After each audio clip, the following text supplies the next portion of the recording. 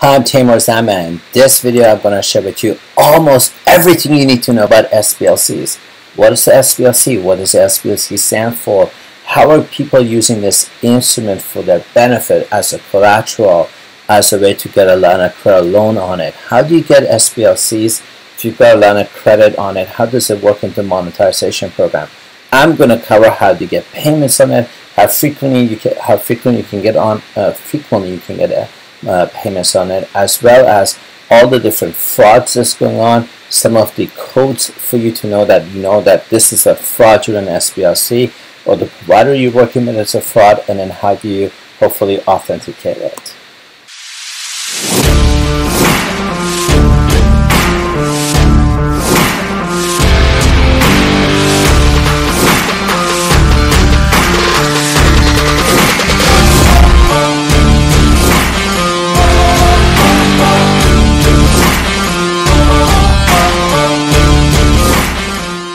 So, a little bit about everything you need to know about SBLCs. First of all, my name is Taimour Zaman from Maverick, and I'm not going to share everything I know about SBLCs. Some of it is our own intellectual property on how we have helped companies leverage it, and unfortunately, the information is not available on a public domain. However, I want to share with you about 80% of everything you do need to know about SBLCs and how to leverage them for your benefit.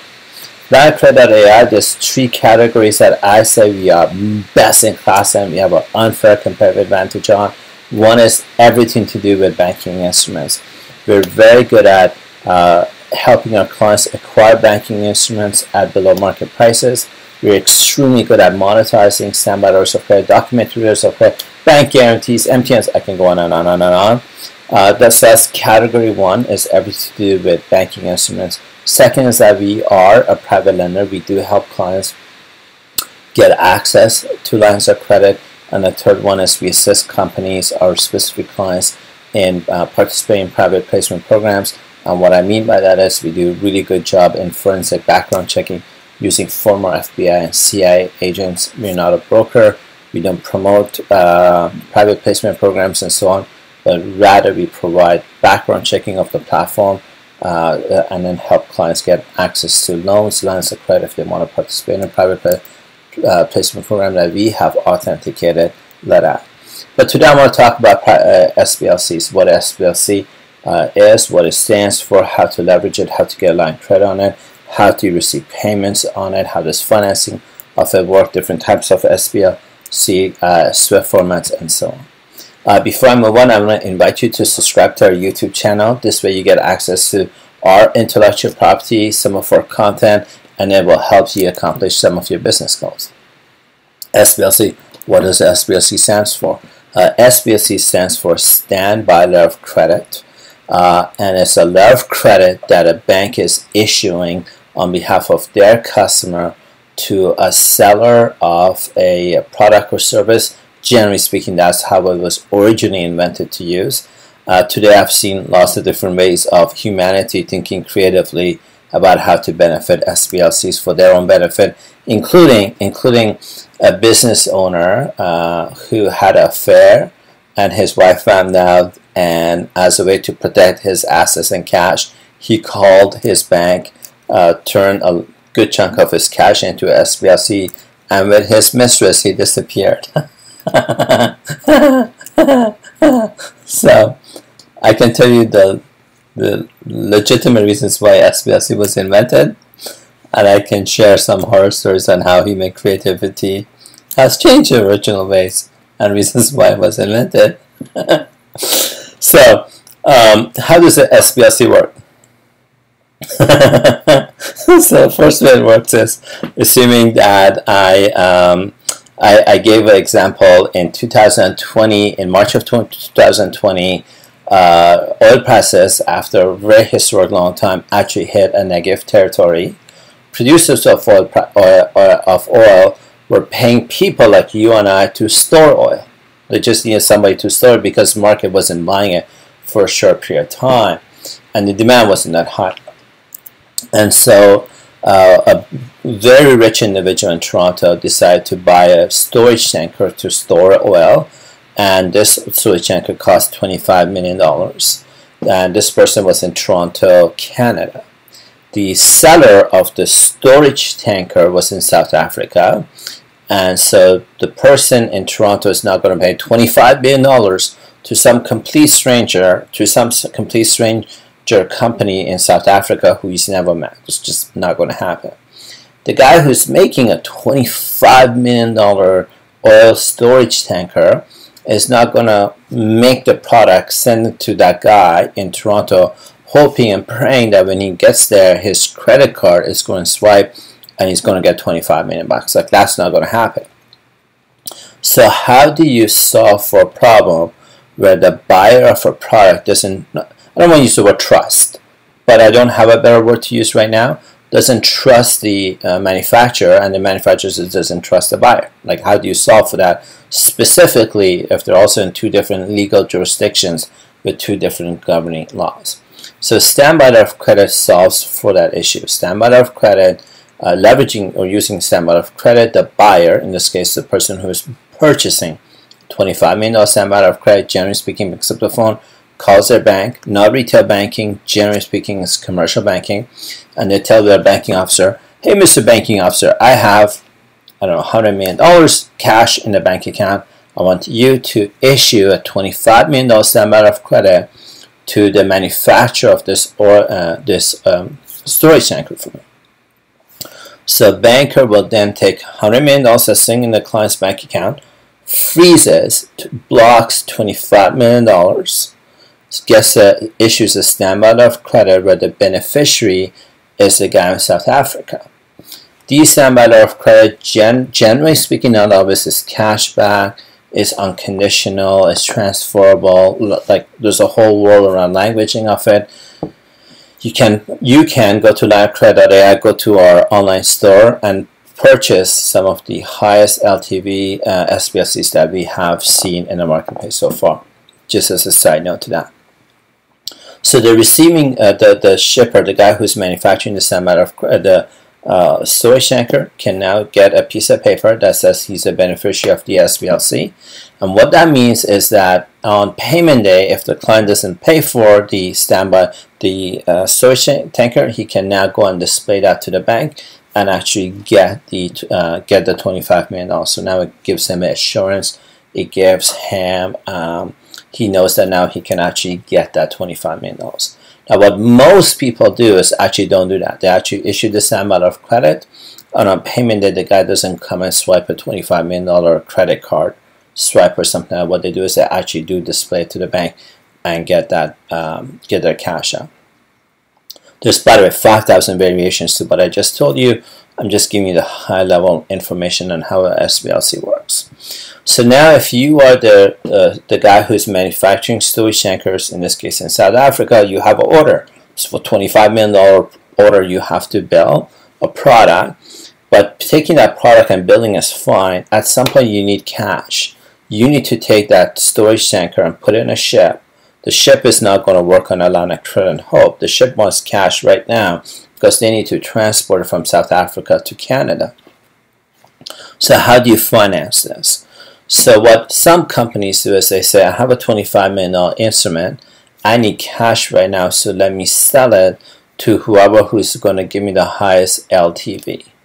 Line of credit gets calls by companies in places like South Africa, as an example, where the client has a SBLC documentary line of credit, bank guarantee, some kind of a banking instrument, and they want to sell it. And part of what one of our services, or one of the things we're very good at, is funding, helping our clients get a bank or institution that will buy that instrument from them at a high LTV. So that's one option the client has. The guy in South Africa has a second option. The second option is he says, you know what, I have this instrument, awesome. I need to hire people. I need to build another plant. I need to pay the shipper to ship the product out. And so what I need to is to, maybe I want to borrow money on it. So what they do is they come to institutions like linecredit.ai and they say, I have a $25 million standby letter of credit. Can you go get me a loan? Or can you invest money in my company because I have a $25 million instrument? So what we do at linecredit.ai is we actually take the instrument, we put it down with our bank, as collateral, we get an extension to our line of credit for, let's say, 50, 100 million, 125 million, whatever the business case justifies, and then we resell that money to our client. So if you are the South African company, you have, let's say, I want to take the word 25 million out and you replace this with the word 100 million, because in the story it just makes it a bit easier to understand. So let's assume you have a $100 million instrument, you can sell for cash, and let's say you can get $70 million. Loan to value, highest LTVs, you get $70 million. So that's cash you can get, and that's the end of that. Whoever who's paying you the $70 million is now on the maturity date of that instrument going to the bank of the Canadian guy, giving the $100 million, and then they're pocketing $30 million in profit. So that's part of how a monetizer makes money. The second model is, in our case, LineofCredit.ai, you're now giving the $100 million instrument to LineofCredit.ai. We're leveraging it, and we're giving you a line of credit loan for $400 million or some number like that. So either you get $70 million or you can get $400 million in form of a loan. The third option companies have, going back to the owner in South Africa, he now has an order to place, and let's assume he's got a $100 million instrument. He now needs to figure out, okay, I need cash on this. How do I do it? He may go into something called private placement program or joint venture program, where somebody else has the cash, or private placement program where he wants to leverage that instrument. And now, using, depending on which structure he goes into, and that's something we can also help you to get into safely, is you can now get, let's say, $100 million standby of credit going into a secure platform, could generate $100 million every month for you for a period of 10 months that you can get in form of a non-recourse loan. So going back to your third option is you can get $100 million every month for 10 months, or you can sell your instrument and get say $70 million cash on it, and that's the end of that. And you can build your storage tanker, have money to sell on a ship like that, or you can get a loan and get, let's say, $400, $500 million loan using that instrument. So that's pretty much, those are the ways that somebody can leverage a standby of credit and how it works for their business. One question we get is how does monetization of the SBLC works? How do you receive that SBLC to leverage your instrument for your benefit? So on the monetization of the instrument, any monetizer you want to go to, including LineofCredit.ai or any of our competitors, first of all, you need some paperwork. You need a CIS if you're putting the standby of credit on behalf of your corporation. If somehow this is coming from you personally, you need a KYC. So you need a CIS or KYC, then you need the actual copy of the instrument. If you're trying to get a loan on it, you need to provide a business plan on it. If you're just trying to monetize it and are going to a private placement program or a trade or capital enhancement program, all you need is pretty much the CIS, KYC, and a copy of the instrument. That's all you need. Then what you want to do is that the monetizer would then give you a deed of agreement that will dictate what it is, how they're going to leverage it to accomplish your business goals. You want to make sure that you understand exactly how much money you're going to get, when you're going to get it, how you're going to get it. You want to know all your SWIFT codes. You want to make sure that nothing is fraudulent in that activity.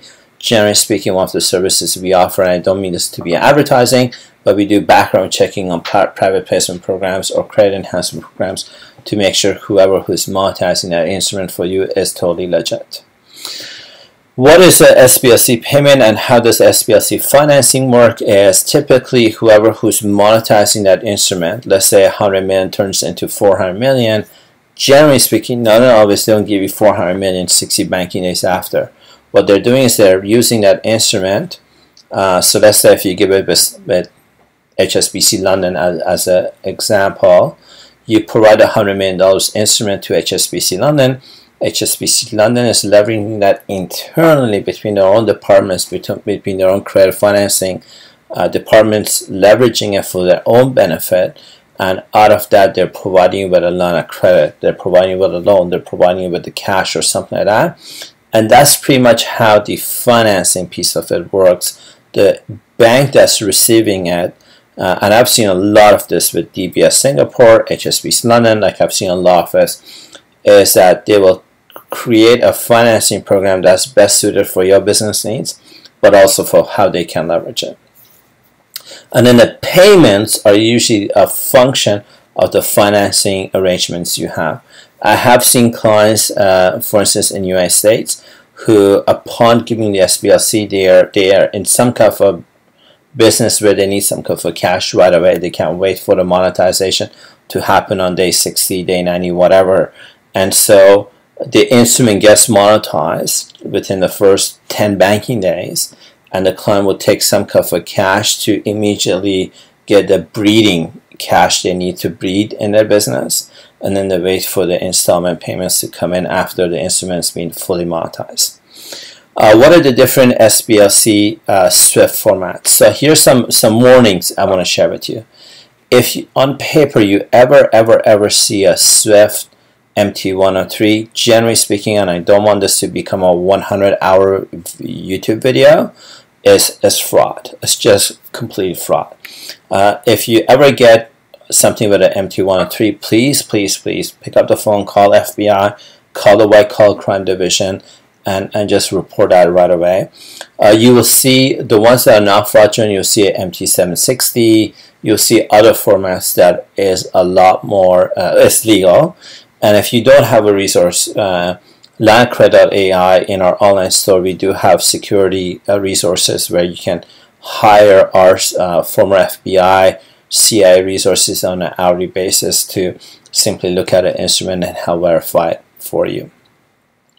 If there's a fresh cut SBLC, typically there's a ISI number, a QSIP number that the provider provides you that where you can authenticate it. If this, I don't want to use a fresh cut like instantly, the SBLCs just came out this morning like that. If there's no ISI number, QSIP number, you probably want to look for something called treasury notes. Again, if this is the area that you need help in, please reach out to us. We offer, as much as we are really a private equity firm, and I don't want to get into this line of business, we do get a lot of inquiries on it, and we do have some resources to support you on that. Two questions I have for you, our viewers. Number one is, assuming the content that we're giving you here is somewhat valuable, would you have any challenges concerning us as a trusted resource? Is that would you be willing to consider we are a trusted resource in this space? My second question to you is, if we are a trusted resource in this space, would you consider subscribing to our YouTube channel? Those are the two questions. Are we a trusted resource? Would you be willing to consider we are? And the second question is, if we are, would you consider subscribing to our YouTube channel? My name is Taimour Zaman from LandCred.ai. People always ask me, Taimour, how can you help us with our instruments, with our banking needs, and so on? And the answer is in three ways. Number one area that we are what I call best in class, and we have an unfair competitive advantage in the marketplace, is monetizing banking instruments. Whether you want us to help acquire an instrument for you, generally speaking, we can get a deep discount compared to what I've seen in the marketplace. But really, it's monetizing instrument you have. You may have a MTN, a bank guarantee, SBLC, documentary letter of credit like that, and you want it to be monetized. Typically, we can get a higher LTV compared to what our competitors can get or what our clients can get. We can do a transaction a lot faster, generally speaking 1 to 3 banking days, where sometimes our competitors will take 7 to 10 banking days. This doesn't happen all the time, generally speaking. Second line of business that I would say we have an unfair competitive advantage is line of credit. We can provide lines of credit, loans, investment capitals to our clients. Really, in a nutshell, what we do is we provide our capital with a bank so that bank has the cash it needs to give our clients access to cash that our clients couldn't get. Assuming you could qualify for $1 million, as example, by yourself on a business expansion you need, well, with Rent a Rich Uncle program as example, we can go put up $12 million of our money with a bank, and that bank would then take $10 million of the $12 million and give it to you, and that would be the condition we put up $12 million with that bank. So now our client can get $10 million, where before that they would get $1 million. So that's the unfair competitive advantage that I like to think that we have in the marketplace. The bank benefits because it's fractional reserve. If you know something about fractional lending, they now have $12 million from us. They lend our client 10.